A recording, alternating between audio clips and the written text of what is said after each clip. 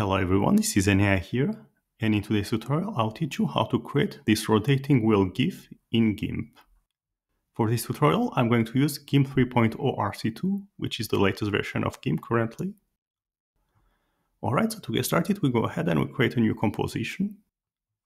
We give it 1000 by 1000 pixels in dimensions, and we click on OK.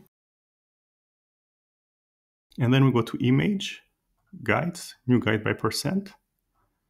And we add horizontal and vertical center guides to the composition. And then we're going to start drawing the rounded rectangles.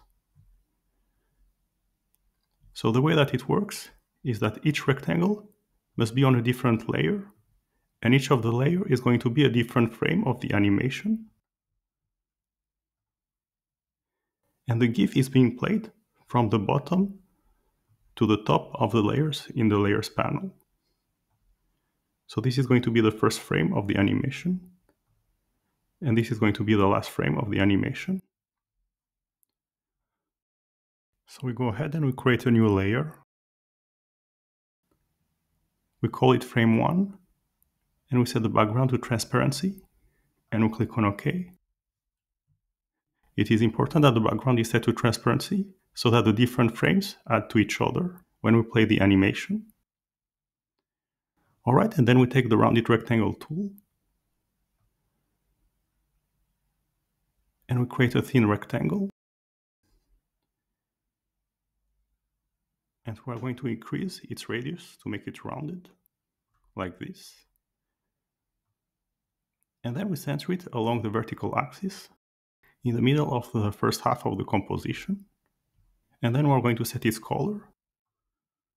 So we select the foreground color and we set the color that we want. So I will set it to a dark blue. And then to set the color, there are two different ways. Either we go to Edit, Fill with Foreground Color, or we can take the foreground color and drag it to the rectangle. So this is the easiest way. And then we press on Ctrl-Shift-A to unselect. And now we are going to use this rounded rectangle to create the 8 other rounded rectangles that we need. So we need 8 rounded rectangles overall, spaced by 45 degrees each. And then we're going to duplicate the rounded rectangle. But before we do that, we go to Layer, Crop Layer to Content. So now the layer is limited to the rounded rectangle. And we're going to duplicate it. So then we go ahead and we duplicate the rounded rectangle 7 times.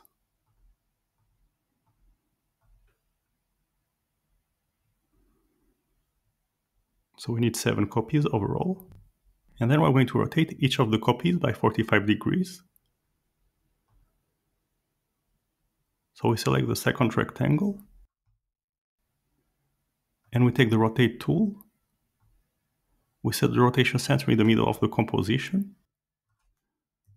And we rotate it by 45 degrees. And then we select the third rectangle. We set the rotation center in the middle of the composition. And we rotate it by 90 degrees. And then we select the fourth rectangle. We set the rotation center in the middle. And we rotate it by 135. And we select the fifth rectangle. And we rotate it by 180 degrees. And then we select the sixth rectangle. And now we can set minus values for the angles. So I will rotate it by minus 135. And then we select the seventh rectangle. We set the rotation center in the middle. And we rotate it by minus 90 degrees. And then the last rectangle. We rotate it by minus 45 degrees. And lastly, I will also add an empty layer at the end. So this will be an empty frame when the GIF is complete.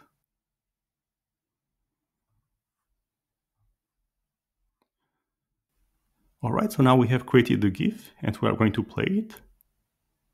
So we go to Filter, Animation, Playback.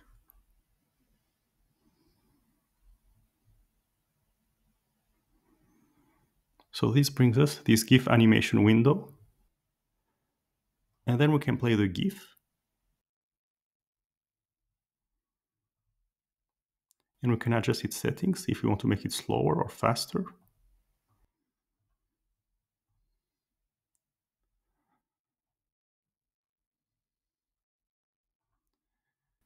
And then if we are satisfied with the GIF, then we can export it.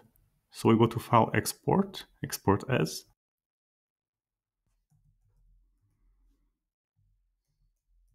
And it is important that we set the file ending to GIF.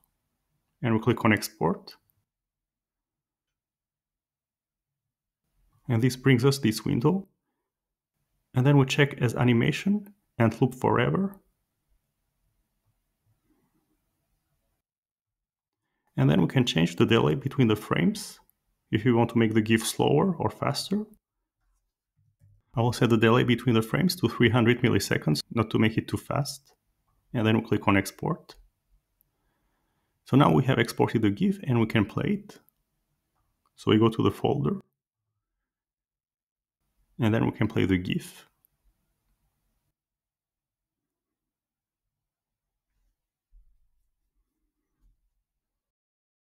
So I'll leave an empty frame at the very end so that we can appreciate the end result of the GIF when it finishes playing.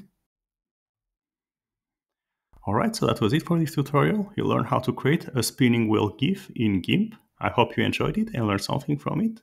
Thanks for watching and see you next time. Bye!